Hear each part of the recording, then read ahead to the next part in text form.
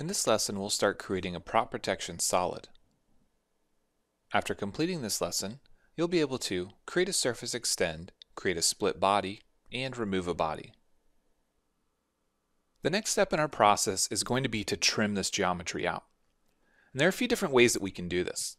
We can do it before we create a solid, we can trim it as a surface, or we could thicken it and then trim it as a solid. And either method is going to be fine. We'll get some varying results that we want to talk about though.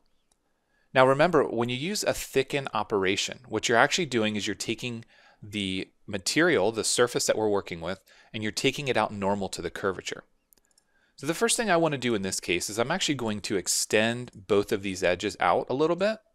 And the reason I want to do that is because when I thicken this, I want to make sure that I have enough material to cut. So there are two options that we can use here, natural and tangent. Now you'll notice that tangent doesn't work in this case, but natural does. And there's no division on the surface, so it's going to give us a nice smooth curvature transfer. So we're going to go ahead and say OK. Now the distance ultimately doesn't matter as long as we're extending out far enough for us to trim it. And you can see it's rolling over a little bit in this corner, but we're starting our trim from here. So again, that doesn't really affect what we're doing. But now what we're going to do is we're going to show sketch 6. And I'm going to go ahead and rename sketch 6 while I'm at it. I'm going to call this landing gear. And what we want to do is we want to keep this original arc and we want to make sure that we trim away and we blend to it. So what I'm going to do is start a new sketch on the top plane. And I want to bring that arc in as a reference. So I'm going to select it and hit P on the keyboard to project it and say OK. And then I want to hide my landing gear sketch. So now I can take my arcs and I can go from this point to the end and go from this point to the end as well. Now we want to select these two and make them tangent. And as soon as we do that, it automatically projects this edge in for us. And do the same thing on the other side. Make those tangent. And now you can see that we've fully defined it. Because these are not equal to each other, we have a little bit different situation here. We don't necessarily need them to be equal, but we don't also have to add any more dimensions or constraints. They're fully defined right now. So at this point, we could use this as a trim for the surface, but I also want to explore what this looks like when we thicken it. So under Create, we're going to go down to Thicken, and we're going to select this body, and we want to thicken it inward 8 millimeters. Now things get a little crazy when we do this because of the curvature in this corner, but again, we're trimming that away, so we're not too concerned with it. So we're going to say OK, and we're going to take a look at what we did. So again, those corners, those areas where the curvature changed drastically, the thicken doesn't look very nice, but that's okay because again, we're trimming it away. And on the bottom, you can see if we look at this from the front, we don't have a nice flat area for us to land with. Now if we show body 3, you can see here is the original body that we're working with. And what we'd like is a nice flat section where this goes to land. If we go into our origin and we take a look at our planes, you can see that this line right here, which is our sketch, intersects here and everything that's thickened is below it. So that means that we can trim it away really without any problems. We can get that nice flat geometry on the bottom. But let's take a look at cutting this from the top. So we have our sketch here, and a couple ways that we can do this is to create an extrude cut like you normally would do with other geometry, or we can come in to modify and say split body. So the body to split is going to be our thicken, and our splitting tool, we have to rotate around, is going to be these edges. Now it's only going to allow us to do one edge because the one in between is not something that we sketched, but that's okay, we'll do one at a time. So now what it does is it creates two bodies from this one. So you can see here body 8 and body 7.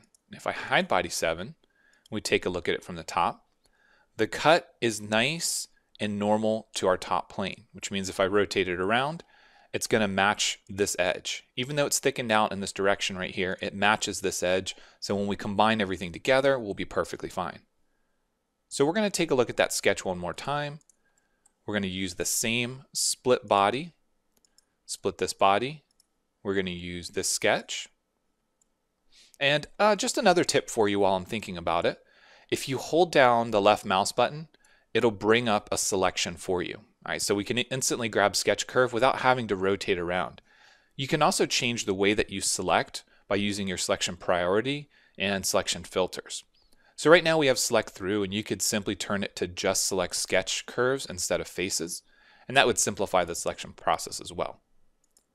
So we're going to say OK, and now body 9 is the one we want to keep, and body 8 is this corner that we don't need anymore. In order to get rid of them in here, we want to select them by holding down the Control key or the Shift key. We want to right click and we want to select Remove. If you select Delete, it'll delete those bodies as well as any relations that go with them. That means any sketches, any parent features, they will completely be removed. But if you right click and you use the Remove, it actually puts a feature in the timeline. And that way you can go back and suppress or delete it at any point in time to bring that feature back. The next thing that we want to do is we want to trim away some material, and we want to round these corners as well. So I'm going to go ahead and I'm going to hide body top copy, and I'm only going to keep body 3 and body 9.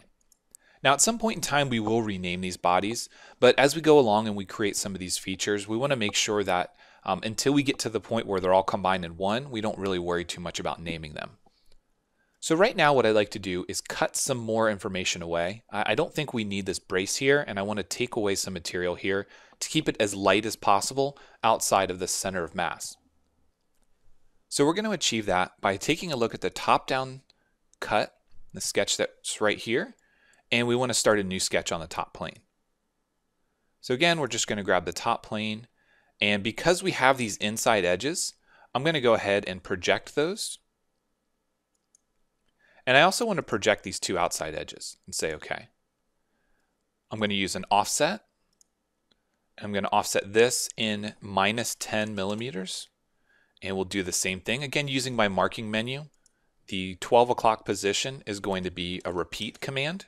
So if I just hit the right mouse button, you see repeat offset is in there. And I'm going to repeat the offset on this bottom edge here. And notice that it doesn't allow me to select that bottom edge. So sometimes you'll get this when an offset won't allow you to automatically select an edge, but we can project it and then it'll be available to use as an offset. Notice that it's grabbing the entire chain now. So if we turn off chain selection and reselect this edge, it'll just be a single entity. So now this one's not necessarily going to be 10 millimeters because of the way that our curvature works out, but we're going to come in -15 millimeters and see how that works out for us. Now at this point in time, the last thing that we need is to connect these edges to these right here. So I'm going to do this by drawing a straight line. And because we have tangency here, that should automatically give us tangency there as well. And now we have this inside profile that we can select to make our extrude cut. Now if you want to hide the body, sometimes that can help as well. And take a look at what we have. So from a top view, because we're using the show profile option, you can see that these areas are able to be extruded, but this area right here isn't. And that's telling me that I don't have this line here and we need to project it. So I'm going to use P on the keyboard, and now we have that complete closed profile that we want to extrude cut. You don't have to worry about trimming any of the excess off of here, and honestly, leaving it is a much better option because when you delete it or trim it, it's going to remove this dimension. So we're going to go ahead and leave that excess and stop the sketch.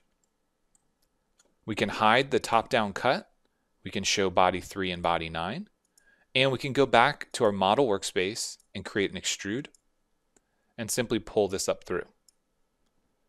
Now under objects to cut, if we expand this, it'll automatically cut body 3 and body 9 for us, and that's okay. So this is the starting point of our landing gear. And again, going back to the original way that we made this body by creating an extrude, it simplifies the process of adding these additional bodies because we know everything can be cut normal to the top plane. We don't have to worry about the direction of curvature if we're using a bunch of thick ends or anything like that. And another note for you, you could also create all this as a single surface and then thicken it if you wanted to. The last thing that we want to do at this point in time is we want to get rid of this extra piece on the bottom. So what we're going to do is create a split body, which we can do from the model workspace.